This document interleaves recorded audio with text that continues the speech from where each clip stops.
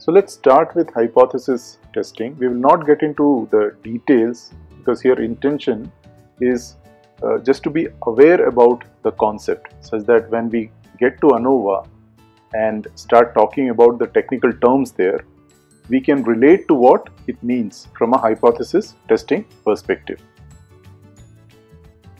Now, while in an improvement project or when we simulate performances in a design project, a critical task is to compare the performance of two samples.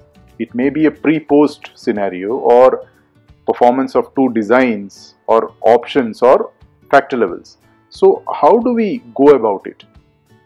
Obviously, first we collect the data around such samples.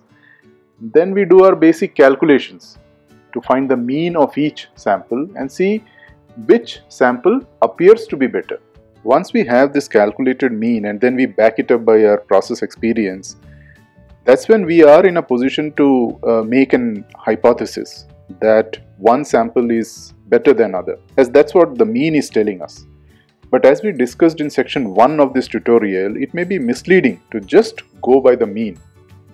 We must account for the variance in data, as it plays the spoil sport most of the times in kicking the mean off the target. So we use specialized tools based on the type of data and type of samples we have to further analyze the variance and ascertain if the calculated means will stay put in the long term. This specialized analysis falls under the gambit of hypothesis testing. As we started off in section 1, we end up making two hypotheses in statistical testing. First, as we said, we want to rule out the possibility that the two sample performances are equal, as then only we need to further analyze if one is better than the other. So our first hypothesis would be that there is no significant difference in sample means, and this is what we call null hypothesis. So let's take an example. Let's say a person is being tried in the court of law for an offense. So the judge would always hear the plea assuming the defendant is not guilty unless proven otherwise. So that's about the null hypothesis. Now this hypothesis may be right or wrong. That's what we try to prove through our subsequent analysis. So if this hypothesis is wrong, then we need to know what should be right. And that would be our alternate hypothesis, which in this case we can state as one of the sample means is better than the others. Again, to understand, let's take the court of law example. Now, can we think what goes on in the mind of the prosecutor?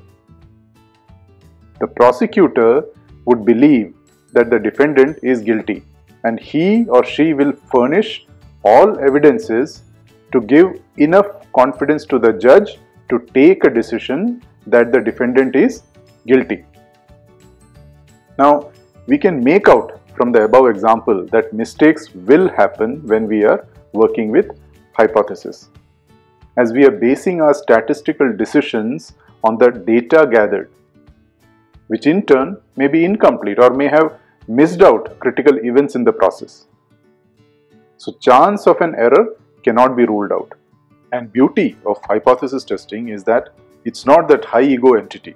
It acknowledges that mistakes do happen and provides for two types of errors. First is type 1 error. This happens when we reject the null hypothesis when it is true. Like we hypothesize that sample means are equal. And let's say in reality also they are similar, they are equal.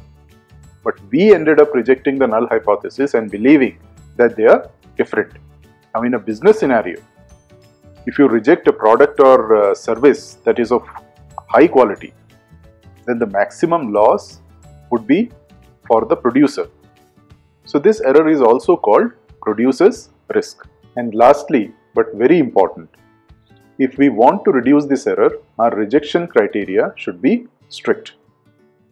Now in hypothesis testing, we assign a level of significance during the testing, which is called alpha. It's normally taken at 5%. What it means is that while testing our hypothesis, we do not want to make an error greater than 5% in wrongly rejecting the null hypothesis. And 100 minus alpha is called the level of confidence. So in this case, it would mean that we would have 95% confidence on our statistical decisions, which in turn would mean that there would be those 5% instances where our statistical decision stands a chance to be wrong. Now this is very important to understand. So let's spend a little more time on this concept. Let's say this is a normal distribution. Area under this curve would be 100% in total. When we take a level of significance of 5% and let's say it's a lower the better metric, like for example defect rate, then we can mark the 5% and 95% area like this. In the right tail, this marked area corresponds to 5% area under the curve. Let's say in our analysis we find the probability of a highly defective event to be 0.01 or 1%. Since the calculation is based on the sample that we believe to be a part of this population, we would assume that this 0.01 probability is the part of this distribution in the right tail area. So we can infer that this event belongs to distribution 1. But would that be right?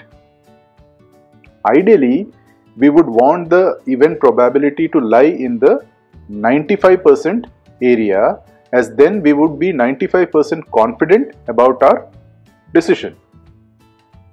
Here it is lying in the 5% area. So we say that we just have 5% confidence that this event belongs to distribution 1. This event may have a higher, that is 95% chance of belonging to some other population, let's say distribution 2. Now this distribution 2 in real life scenario represents the other sample being compared or other design option being considered. So if we would have assumed that this event belonged to distribution 1, then we would have committed an error, isn't it? And similar to type 1 error, we also have type 2 error. And this is when we accept a false alternate hypothesis. In a business scenario, it is like accepting a defective product or service and would obviously have a higher impact on the consumer. So it's also called consumer's risk. In this case, we don't want to make an error more than beta in wrongly accepting a false alternate hypothesis. And obviously, to reduce this error, our acceptance criteria needs to be stricter. Now, do remember always that if we reduce one type of error, the other type will increase. So the judgment needs to be made as per the process requirement. Like if we take the court of law example, our null hypothesis was that defendant is not guilty. Let's say actually the defendant was not guilty, but we end up prosecuting the person. So what we have done, we have committed type 1 error, rejecting null hypothesis when it was true. And to avoid this mistake in future, we have to make our prosecution criteria very strict. It's good for us, as then a not guilty defendant will never be prosecuted. But then what will happen on the other side? Now, since the prosecution criteria is very strict, there would be cases where a guilty person will also escape prosecution in some cases. That is, our probability to type 2 error where we accept a false alternate hypothesis will increase, which still in this case may be acceptable to us. So the choice of which criteria needs to be made stricter will depend on the criticality of the process and the objective that we want to achieve from it. Now, depending on what we are comparing and testing, the tools in hypothesis testing will differ. The choice of the right tool or the right option is the first important step in this testing. So the choice would primarily depend on the type of data we are handling and whether we are comparing means or specifically we just want to compare variance. So let's look at the various tools or options that we have in hypothesis testing. First, decide on what data types we are handling. Is the data discrete or is it continuous? If it's discrete, we use chi-square test. If it's continuous, we need to understand if we want to benchmark mean or variance. If we want to benchmark variance, then we use the F-test. But if we are benchmarking mean, then we need to understand if we are comparing only 2 samples or more than that. If we are comparing only 2 samples, then first we need to know if we have access to the population variance. Now, we rarely have access to population data, but let's say we do. Then the choice is Z-test. More often we are working with samples and we do not have much information around the population. That's why we end up using the T-test more often. So we use Z and T-test while comparing 2 samples. But if we are comparing more than 2, that's when we turn to ANOVA.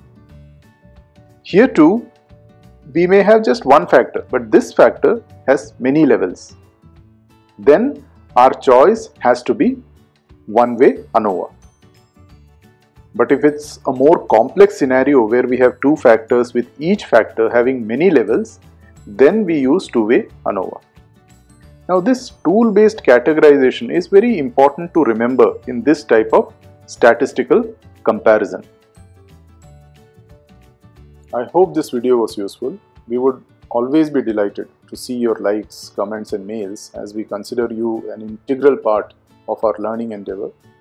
Keep watching this page as we plan to host more learning videos on concepts from DMAC, Lean, DFSS, re-engineering, theory of constraints, BPM and operations research. Please do subscribe to the page and keep receiving updates as and when we upload a new tutorial. Do share the links or channel details in your group so we end up creating a much larger learning community. In case you want us to talk about any specific concept, feel free to contact us. The contact details are mentioned here on the slide as well as on the page. So good luck and happy learning.